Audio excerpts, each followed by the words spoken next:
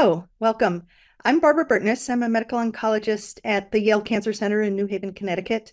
I'm interested in treatment of head and neck cancer, including of nasopharyngeal cancer.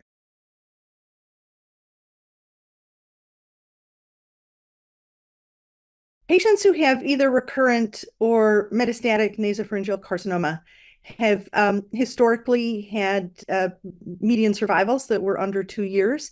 And the treatment involving chemotherapy with gemcitabine and cisplatin clearly had a number of side effects as well. These patients may be struggling with after effects of chemoradiation, the hearing loss, sometimes temporal lobe necrosis, sometimes osteonecrosis, certainly dry mouth, recurrent sinusitis. And so into this setting where patients may be symptomatic from their prior treatment, may be symptomatic from the recurrent or metastatic presentation of the nasopharyngeal carcinoma, we then come with a chemotherapy-based treatment that historically had not had very long median survival. And so this is where the need for newer therapies, including immunotherapies, was perceived.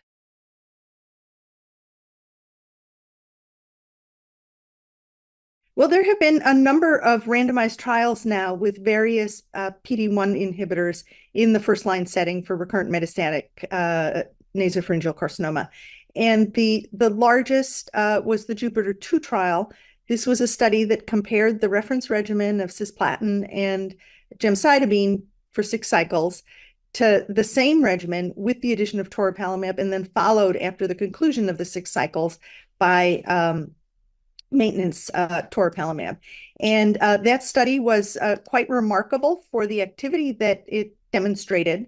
The median progression-free survival with the use of toripalimab as opposed to placebo in that study was 11.7 compared with a PFS of 8 months in the control arm. If you looked at 2-year results, the 2-year progression-free survival went from 25 to 45%.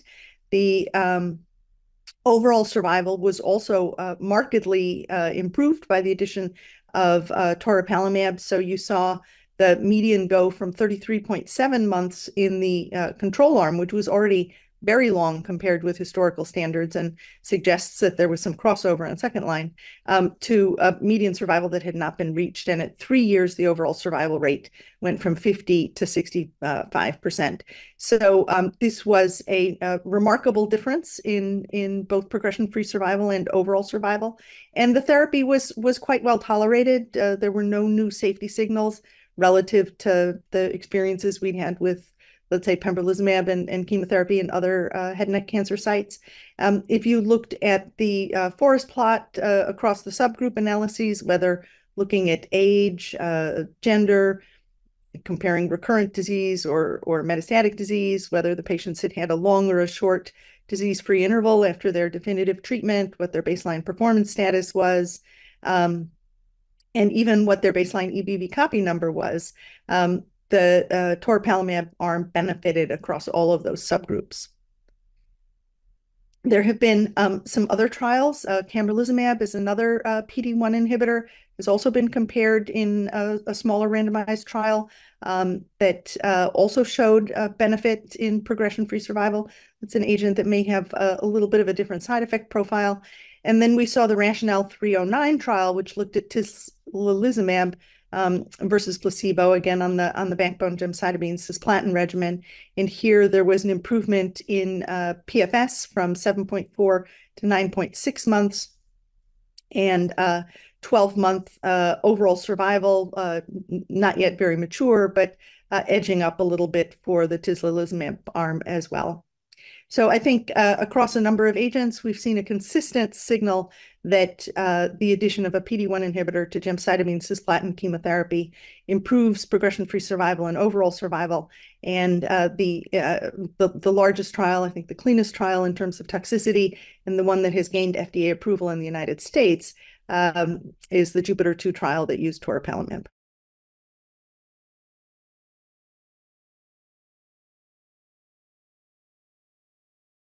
In evaluating patients for the addition of a PD-1 inhibitor to chemotherapy in first-line treatment for recurrent metastatic nasopharyngeal carcinoma, I think as you look at the forest plot, there really was not a subgroup of eligible patients in that trial who did not benefit.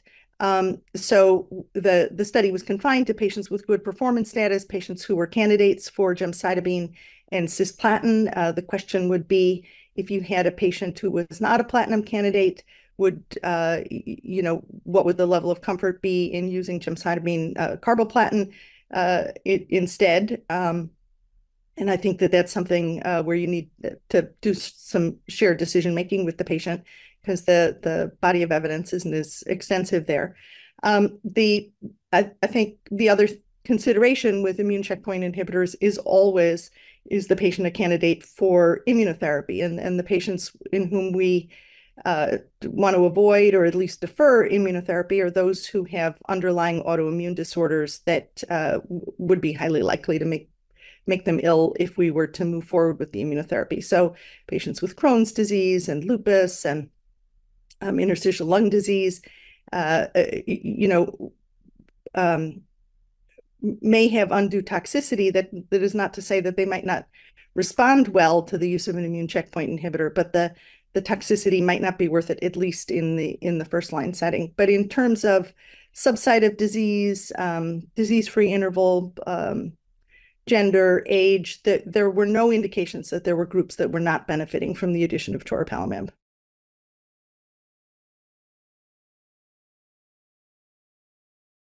The initial studies with immune checkpoint inhibitors in nasopharyngeal carcinoma were actually done in previously treated patients. And there are a number of studies that gave extremely consistent results. So the Polaris 2 trial was a single-arm phase 2 study that investigated toripalimab in previously treated recurrent metastatic nasopharyngeal carcinoma. So like the first-line study, these patients had good performance status, and they had been eligible for platinum-based chemotherapy in the first line.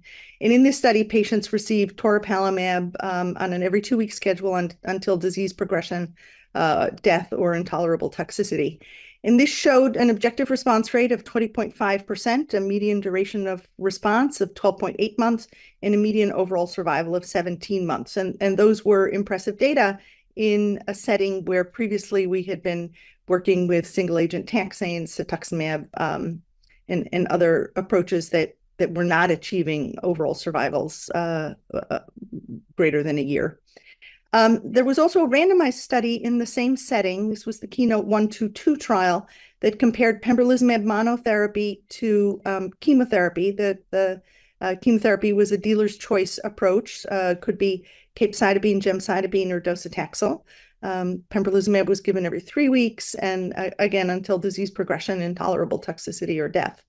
Here, the response rate for pembrolizumab was very similar at 21.4%, and that compared to 23.3% for chemotherapy. The median progression-free survival here was quite similar, 4.1 months for pembrolizumab. And then looking at the median overall survival, this was 15.3 months for chemotherapy and 17.2 months for pembrolizumab. Hazard ratio there was 0.9. So that was a negative study in terms of showing that pembrolizumab was superior to chemotherapy, but it was very consistent with the effects that had been seen in the toripalimab study in terms of what the response rate and the median progression-free survival were. There are also 2 trials that were done with nivolumab monotherapy. The CheckMate 358 trial that showed an objective response rate of 20.8 months and median progression-free survival of 2.4 months, and an NCI trial that showed an objective response rate of 20.5% and 1-year PFS of 19.3%. So again, very consistent results. All 3 of these agents showing a response rate just over 20%, and all of them appearing to impact progression-free survival and overall survival, although in the randomized setting, not superior to chemotherapy for these patients. So I think that for patients who are not able to get toripalimab in the first line, one could think of a PD-1 inhibitor in second line as an additional tool.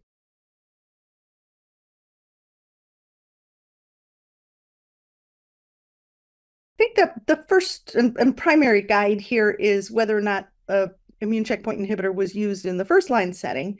And so clearly the studies, the Polaris study, the Keynote 122, and the nivolumab studies, these were done in patients who had not previously seen an immune checkpoint inhibitor. So the principal use of an immune checkpoint inhibitor in second and later line settings is in patients who had not received first line therapy. In the second line setting, and this is a little different to the first line setting in combination with chemotherapy, but using these agents as monotherapy in the second line setting, there is a hint that higher PD-L1 expression predicts a higher response rate.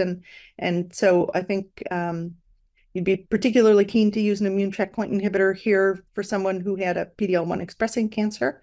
And then all of the same considerations about using immune checkpoint inhibitors with caution in patients who have underlying autoimmune disease pertain. And so I think, increasingly the reason a patient might not have seen an immune checkpoint inhibitor in the first line setting would be that they did have an autoimmune condition and that the immune checkpoint inhibitor had been held. And so I think here, when you're saying, are you going to use it in the second line setting, or are you going to use it in the third line setting, you might again, take that into consideration. And if the patient had not yet had a trial of docetaxel, say, or capecitabine, for the patient with autoimmune disease, you might hold the immune checkpoint inhibitor a little bit longer.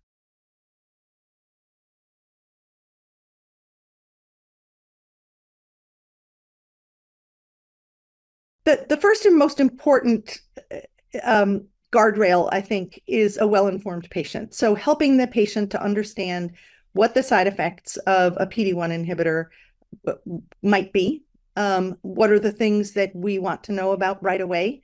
So if a patient develops diarrhea and they may previously have had diarrhea as a side effect of chemotherapy and just managed it with Imodium, making sure that the patient understands the severity of immune-related colitis.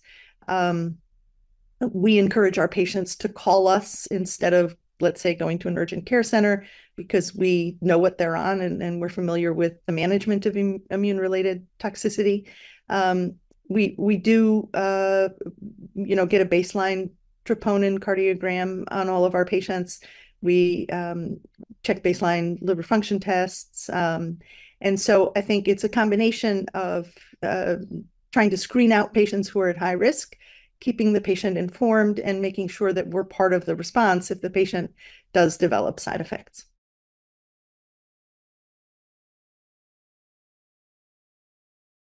The interesting thing about the work that's been done to look at the effectiveness of immune checkpoint inhibitors in nasopharyngeal cancer, and this is not surprising given that most nasopharyngeal cancer is EBV related, but the majority of these trials have been done in Asia or in patients who are have EBV-associated nasopharyngeal carcinoma. To the extent that we have been able to understand whether or not the approach works in non-EBV related nasopharyngeal cancer, it appears to. In the Jupiter 2, there are a small number of patients who appeared not to have EBV related nasopharynx cancer, and that did not emerge as a predictor of non-response. And I think that's not surprising because the other forms of head and neck cancer, both HPV associated and non-viral head and neck cancer, are responsive to chemotherapy and PD-1 inhibitor combinations. So in the Keynote 048 trial, cisplatin 5-FU pembrolizumab combination was quite active in those other forms of head and neck cancer. So I think it's not surprising that PD-1 inhibitor would be beneficial whether or not EBV was present. We understand the EBV-related cancers to have a particularly immune-infiltrated microenvironment that we think supports response to immunotherapy. And so if you had a non-EBV-related nasopharyngeal cancer that was also PD-L1 negative, the group, where the addition of pembrolizumab anyway has not been as beneficial, that might give you pause about using an immune checkpoint inhibitor in the first-line setting. And then I guess the other thing to say is that the advantage of gemcitabine over 5-fluorouracil in the chemotherapy combination is not established for non-EBV related malignancy. So if it was not EBV related and you wanted to go more with a platinum 5-FU or platinum taxane approach, I think that would be reasonable as well.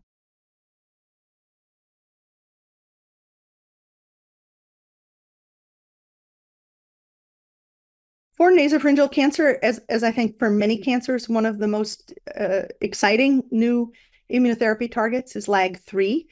So we have seen the activity of these combinations in melanoma, in non-small cell lung cancer. The anti-LAG-3 antibody LB-L007 was combined with anti-PD-1 therapy with or without chemotherapy in a trial that was presented at ASCO this year in 2024. And this was a phase 1/2 study, and in the combination of chemotherapy with the LAG-3 inhibitor and tislelizumab, safety looked good, and the objective response rate was about 90% with disease control of 100% and three-month progression-free survival of over 95%. So that looked extremely exciting. We've also seen the combination of PD-1 inhibitors with other targeted therapies, for example, anti-angiogenic agents, tyrosine kinase inhibitors coming out of Asia with very high response rates. So I think for, either for patients whose recurrence comes pretty shortly after they've completed chemoradiation, or for patients who are not necessarily great cisplatin candidates, clinical trials with some of these newer combinations, I think, are very appealing for patients. And then, as with any therapy that's extremely active in the recurrent metastatic setting, of course, we're keen to understand how to advance this towards the definitive setting. And there have been a number of randomized trials, no overall survival data yet, but event-free survival rates looking very favorable for the addition of PD-1 inhibitors to chemoradiation. I think we'll be hearing more about that in the future.